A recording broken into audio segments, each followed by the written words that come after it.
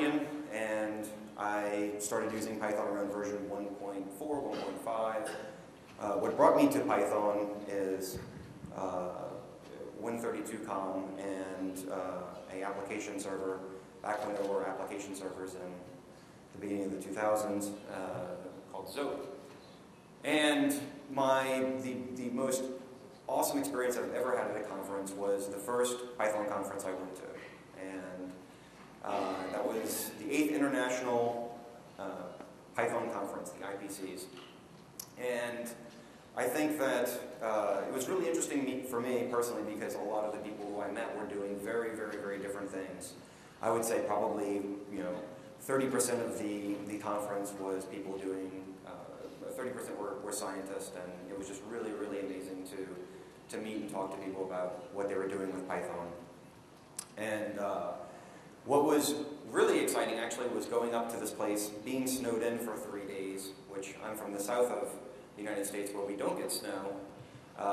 So we had several hundred people becoming friends over beers and not being able to get out of the hotel. I actually met someone who was in Houston, Texas, where I live, who actually was both a very well,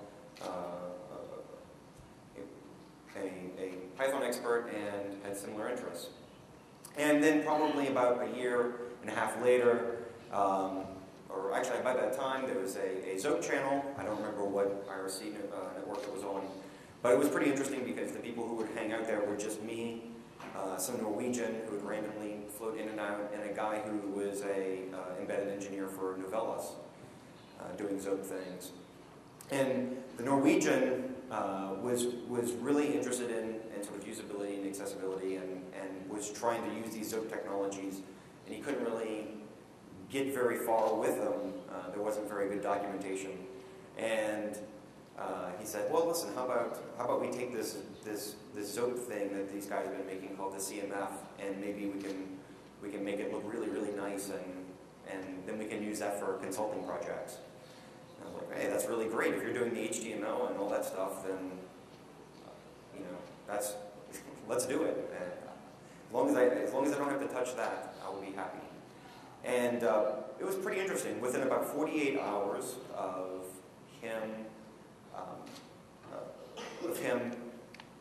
us having this conversation, a friend of his did a design prototype of what this application would look like.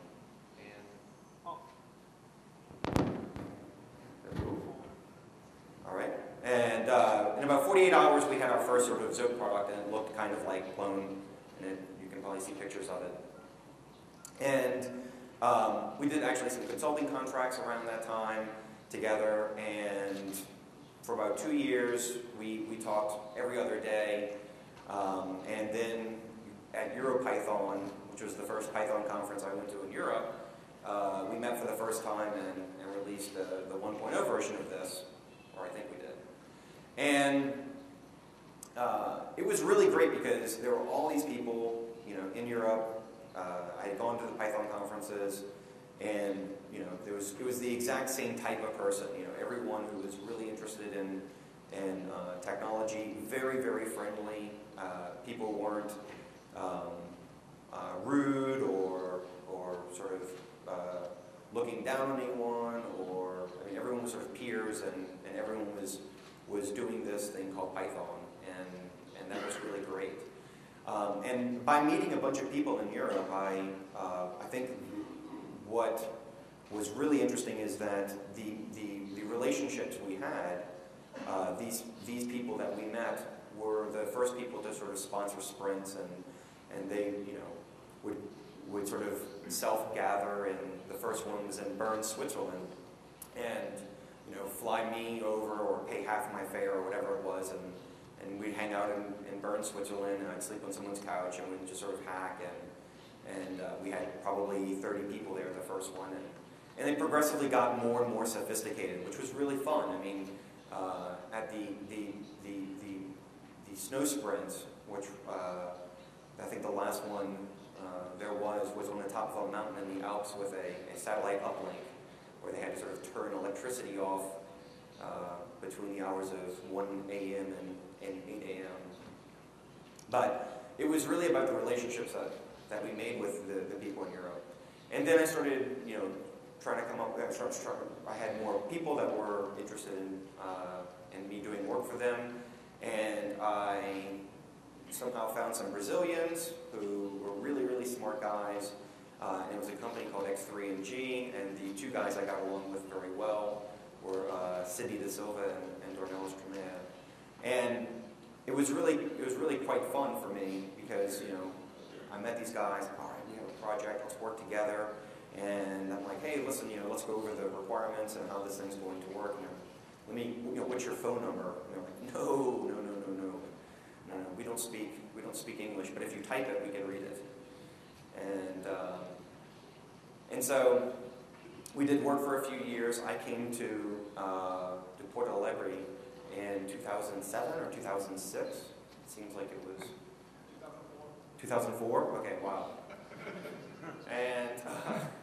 And it was just great. I mean, I tell people about that experience every time someone asks me about about open source or what are the coolest things that have happened to you in working in open source. I talk about that event, sort of high-profile government users and just sort of the Brazilian government embrace of open source. So it was just mind-blowing. And then probably not too terribly long after that, we started a nonprofit, which was seeded by a large company called Computer Associates, which was pretty interesting process to go through. I would not recommend it unless you absolutely have to have a nonprofit. And if someone's going to do the legal paperwork for you, that's great, but you have to kind of maintain this thing. And so buddying up with something like the Python Software Foundation or any other sort of nonprofit is a good idea. And then other things happen. The CIA's website, the FBI's website starts using it. We have all these different kinds of content delivery strategies that people start working on. Clone starts evolving into using something called the component architecture. And Clone starts actually adopting all these technologies very, very rapidly. And unfortunately, at the same time, as we're doing more sophisticated projects, we realize, well, we don't know how to do both the sophisticated projects where we're the developers and support all these use cases for the end users of the software who made the software very popular. So we start removing huge amounts of functionality or not supporting it as a first class, and that sort of really rubs people the wrong way. And then at some point,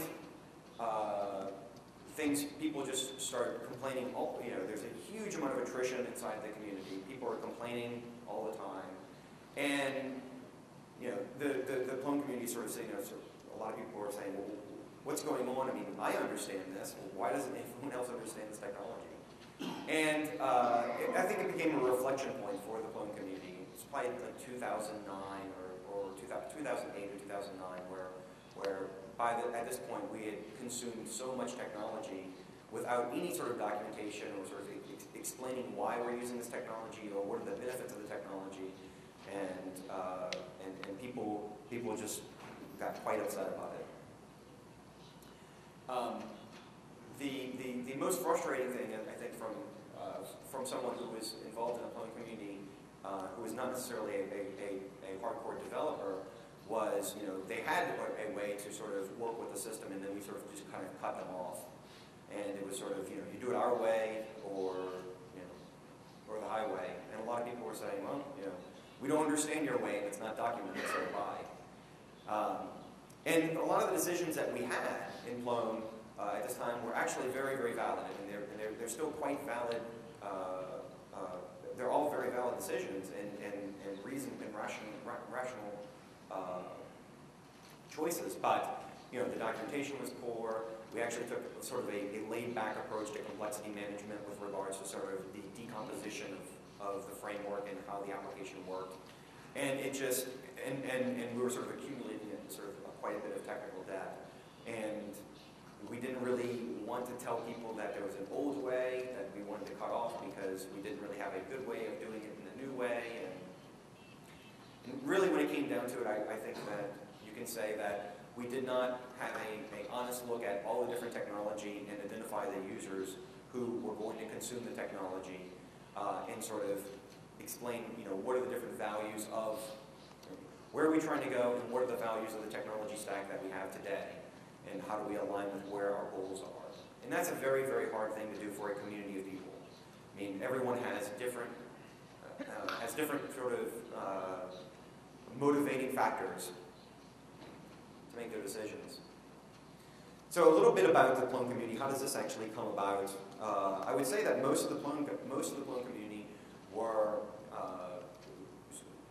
they sort of fit into the sort of Zope community. I mean, the Zope community was kind of this really weird petri dish where there's a lot of sort of innovation that was happening, and if you sort of understand it actually sounds really weird if you're outside of it looking in, but if you sit down and kind of understand what these problems that were being solved, what the reasons for solving these problems, I think they're still very valid today and very interesting. And the sort of Zope luminaries are sort of rather smart people, and most importantly, some of these people in the Zope community actually are people who have helped generate Python infrastructure. Philip Eby, some of the Zope guys, Chris McDonough creating WSGI, Tarek now doing Distribute, LXML, Martin Fesson. So there's like all these really, really, really intelligent people who were doing this sort of technology, and not just those guys, but sort of the clone guys, and we never really sort of framed exactly, what problems are we solving, and really sort of documenting that in a way that the people who we're trying to satisfy could actually use the technology and could give us feedback about are we actually succeeding solving these people's problems. And I think documentation, I had a chat today with someone who was sort of railing against some technology and saying, oh, the documentation is just terrible and everything is too complicated, and that's a completely valid criticism. I mean, sophisticated, doing complex things is well complicated and complex. And so not having documentation hurts it substantially. And I think that documentation kind of came very late into the culture of open source software projects. And I think my feeling is the project that added that into cultures was Django. And I think that is the best thing that's come out in the last few years as far as a cultural phenomenon for open source communities. And reading your documentation actually helps you sort of understand not just the audience, but also understand like whether your technology is insane. I mean, if you're talking to someone who's trying to do a task and you're making them jump through a bunch of hoops, well, I mean, there's a big problem there. It's very, very similar if you're writing a paper, and if you're writing any sort of paper in college, what you end up doing is one of the best ways of getting feedback, at least where the school I went to, was the first thing you did is you sit down and you had someone who was editing it, you would read the paper to them, and sort of once you start reading the paper, you sort of hear what you're saying, and you sort of start taking your notes and you kind of edit it yourself. It's a very, very easy step to skip in software because documentation is really boring. And, a lot of people think it's really boring. I don't think that's the case at all. I think really great documentation is just as much of a prized artifact as the software itself. But it's absolutely critical for us to identify that. So one of the questions I think that I have, I'm very interested in what people's opinions are sort of, was there anything unique about Zope that affected, that got people who were contributing these really interesting technologies that pushed Python forward? Was that something to do with Zope? Was that something to do with the community? Why do these people find the people who are actually interested in writing software that would sort of benefit the Python community? Why would they be attracted to Zope? And I think that there's some fairly unique technologies that maybe if these technologies didn't exist, those people would not have been interested in SOAP. And I think that they're very interesting technologies for everyone to sort of understand at least sort of the very basic concepts. You know, the object persistence system, the concept of traversal versus URL dispatch and the component architecture and some of the security ideas behind it. And you know, from my point of view, I mean, I wasn't really terribly interested in writing software in the first place. I was really interested in sort of meeting a bunch of people and having great, you know, having great personal relationships and actually doing work and feeling like I'm contributing to the Python ecosystem. But I think there is a really good question of sort of, you know, what makes people who want to contribute to the broader system or to the broader ecosystem, what makes them stick around and what attracts those kinds of people. So, you know, if we don't do that, if we have people who come to projects and they do not actually sort of level up and actually feel like they're contributing, and they feel like they're not, if they feel like they're not contributing to the Python ecosystem, you know, we're going to have a really big problem, right? I mean, over time, I mean, we have to have fresh blood in to the community. It's not like this stuff runs itself. I mean, there's this is all free time, and no one's getting paid to sort of help build these things inside of Python. And I really think that the way that I look at this is that, you know, Clone and Django and SOAP and Pyramid are all sort of gateway drugs. I mean, these are sort of the thing that someone wants to use or is using something to solve a very quick problem. And on a whole, I think that, you know, the reason why people really get hooked into these drugs is not really because of the actual technology. I mean, the actual implementation of the framework. I think it's actually Python, the language itself. And that is I mean, all the other technologies have huge shortcomings, but Python actually, even with its warts, it's a really fun and productive technology and a great community of people. And I think that that's something that we have to keep in mind and sort of always be mindful of that. The other problem, or another question that I would have, is what happens if the platform as a service sort of takes off, and you know, the gateway drugs are no longer Django, or they're no longer Clone, or SOAP, they're Google App Engine. And then, you know, there is no sort of you know, there's no community building aspect around these kinds of platforms. These platforms are, they may be very productive, but I mean, we may not be able to actually get people, you know, from that point, the social aspect, from actually using something like App Engine into the broader Python community. And I think that that's something that, as the free software movement needs to sort of recognize, and I think Stallman has had thoughts about it, but I just don't see it possible to create a community around Google App Engine. I'm unsure that will happen. So I think that if we look back on what, you know, over the last 12 years or 13 years, we can look at what the different sort of frameworks have brought to the Python community and the broader open source ecosystem. And I would say that SOAP was quite the trailblazer with a lot of the concepts it had. I had someone, you know, I don't think NoSQL terminology or that label had existed in 1997. But magically, sort of, we had all been using it.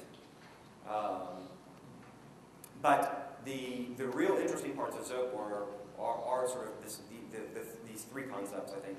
SOAP.interface is really interesting. The traversal, the concept of traversal is very, very, very, very, very interesting. And Pyramid does a great job for people who don't, you know, who just want to look at it to interact with it with very good documentation. I think that Pyramid's a great way of getting your toe wet for traversal. And Django for keeping it insanely simple and having fantastic documentation. And the Plum culture, I think, was very very productive in creating an application that is quite sophisticated, that solves a lot of real-world problems that people install and use and get a lot of business value from it, and the sort of, and a lot of the cultural aspects that I was talking about with sprints and such.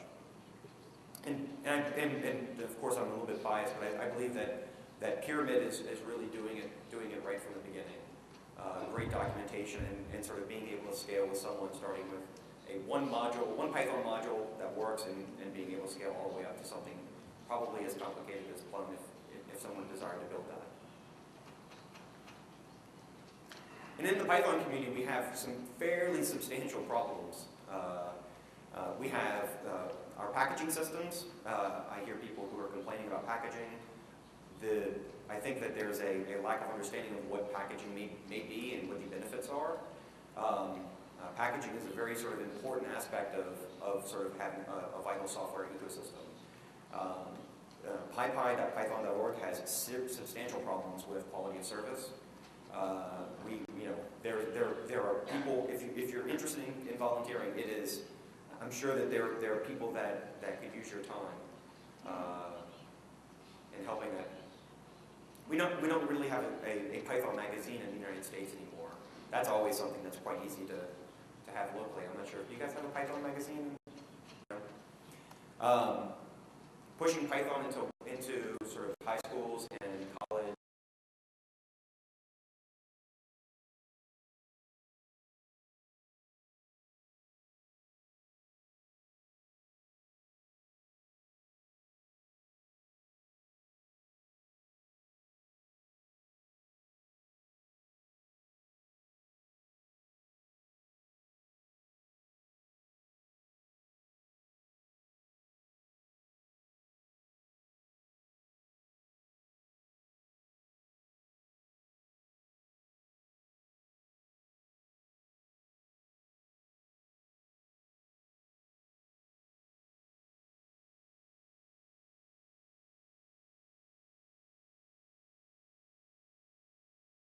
And there's in the high school context. I think it's gotten mixed reviews. A lot of it is just training people and getting people out of the mode of thinking that, well, there's only two languages, Java and .NET. And we have meetups and sprints. I was quite shocked to find out that people don't really do or in Argentina, they didn't seem to do them to do them quite a lot. And I mean, in Houston is not a huge Python community. We're a fairly large city, but I mean, at a Python meetup, we have 10 people, plus or minus 10 people each time, right? I mean, sometimes no one shows up. If I'm talking, no one shows up. I think this is true that he facilitated Python usage and evangelism of the language itself throughout South America. And he wasn't just sort of localized inside of Brazil. I think he actually really felt something he wanted to share with people who people in South America. No, I miss him greatly. And so, Stornellis with his two daughters.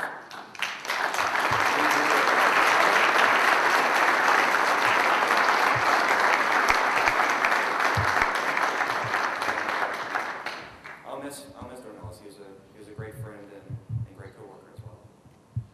So I'm here for at least until Sunday. I'll be floating around. Please just come up to me, talk to me if you have any questions. I have all sorts of opinions about everything, just like everyone else. Most of them are wrong.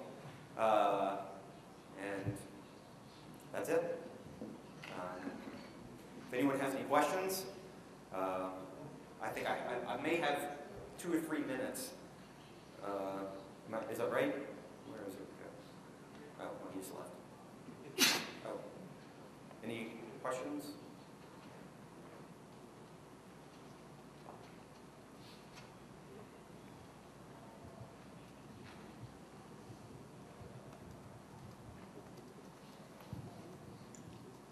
Hi, Alan. Thank you for your speech. I do not have a question, I have a comment.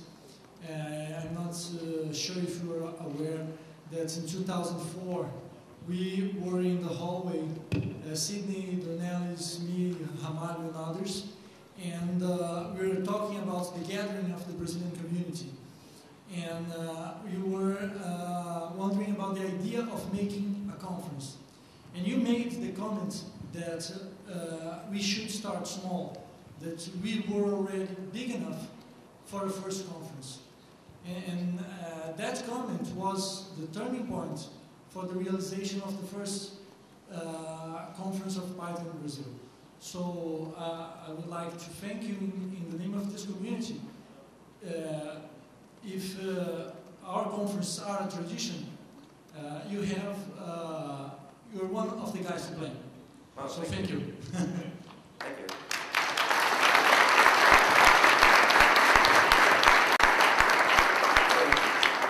So that's an interesting story because I don't remember it. It could have been because of the Caperninas. But I'll say that I had a identical, the same thing that happened, the experience you had. I had the same experience with someone else. It was when we released Plone 1. Paul Everett, who is at ZoCorp, said, "Oh, next thing you know, you'll have a Plone conference." And I was like, "Oh no, never. We'll never have a Plone conference. This isn't going to be, anything." And then probably within 2 years or something like that, we had our first Plone conference. But I think it's great. I mean, I think you guys have a great showing. And this is a really, really good community from everything I know. Is that it? Douglas.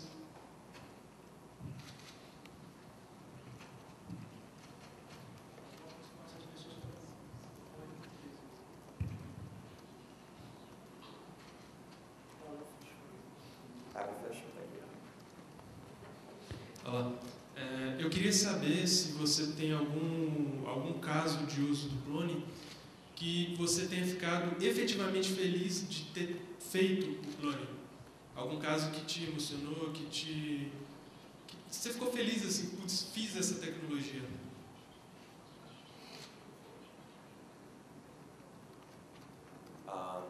Okay. So, excuse me? The question was, well, the translation was, I've never done that before. That was pretty far out. So the question was, I guess everyone can also confirm the translator. Can I explain a usage of Plone that was successful? And I believe that the guy has had success with Plone? Yes, okay. He did not have success with Plone. Right. Well, so personal realization. Moved you personally about. Okay. Sorry, I didn't get that. Okay, so the most impactful thing that I saw with Plone was maybe the second or third sprint, where we've been doing all this sort of accessibility work. And I didn't really know why. I assume I don't know anyone that's blind. We just do this stuff, and everyone sort of cracks the whip around it being something that's important. And at the sprint, we had someone from the Austrian Blind Association of the Blind show us how someone with a visual impairment could interact with it because of the accessibility work we had done, and that was pretty impressive. I mean, that was something that really moved me and made me realize that this is a huge underserved audience. And I think that Plone for quite some time was probably one of the only CMSs, that was fairly easy to use, or actually you could even use it if you were blind.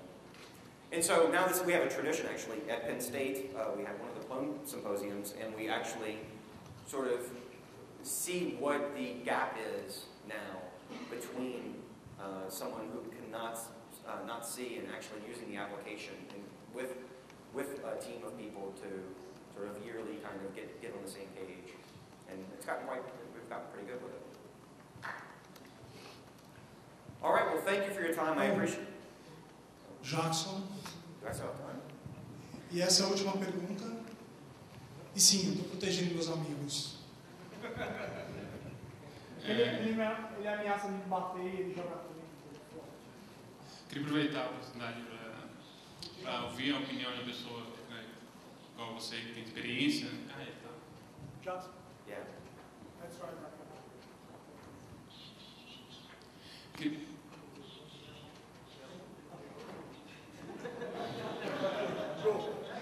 Queria aproveitar a oportunidade para ouvir a sua opinião, né, com a experiência no clone. Né, a gente tem passado aí a comunidade de clone no Brasil varia um pouco aí de empolgação, às vezes, quando, né, tem tempo que está muito evoluído, todo mundo acha legal, depois variou um pouco, né, cai um pouco a empolgação, agora volta de novo com o clone 4.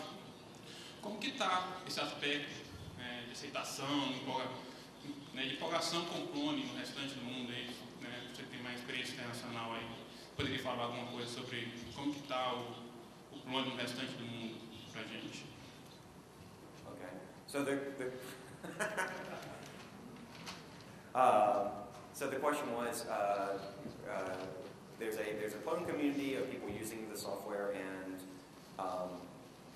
sort of there's sort of peaks and valleys where people get excited and they sort of get depressed and get excited, and there's sort of this sort of mood swings that happen. Well, I mean, so I would say that that happens very often in software, probably, period. But I'll tell you, I can give you something that kind of maybe helps illustrate the point. So we hired a guy who was he's a really smart guy. And he's like, man, I go to the clone channel and everyone is just completely just tearing this technology up, and they're just completely against it, and it's like it's the clone channel. It's like you go there and you ask for something, and then people just complain about it, and I think that's unfortunate, but that actually shows in a perverted way how much people care. I mean, people really care about having, really care about the technology, and they want it to be better. And we know sort of what we've done wrong, and and we try to correct it, and we're learning how to correct it, and what the weaknesses are, and fixing it. And it is it's pretty manic sometimes. I mean, people feel, fairly high highs and low lows. And I think that's just the side effect of the more that you're exposed to the technology, you kind of see, like, wow, this is really, really interesting stuff, and it's very sophisticated. I can do lots of things with it, but then there's like these limitations. And the limitations are either through design, or through documentation, or through experience, and I think that's just sort of a problem with, a technology that it means a lot of different things to different people, and there's a lot of different people that are being satisfied with or being serviced with clone, satisfied or service, whatever. And most of the people who are sort of, my feeling is, the Europeans and people in America, most people are pretty frustrated by some things and know that it would be better if we did this or if we had done that. But at the same time, these people, hindsight is, perfect vision. When you're looking in the rear, and backwards, you always have perfect vision. And that's kind of where I think a lot of the clone and Zope communities are, where there's a whole lot to look back on, and a whole lot of really good and bad decisions. And so that's kind of gives people a weird sort of emotional effect. And the technology is not like it's insanely malleable, right? I mean, it's an application.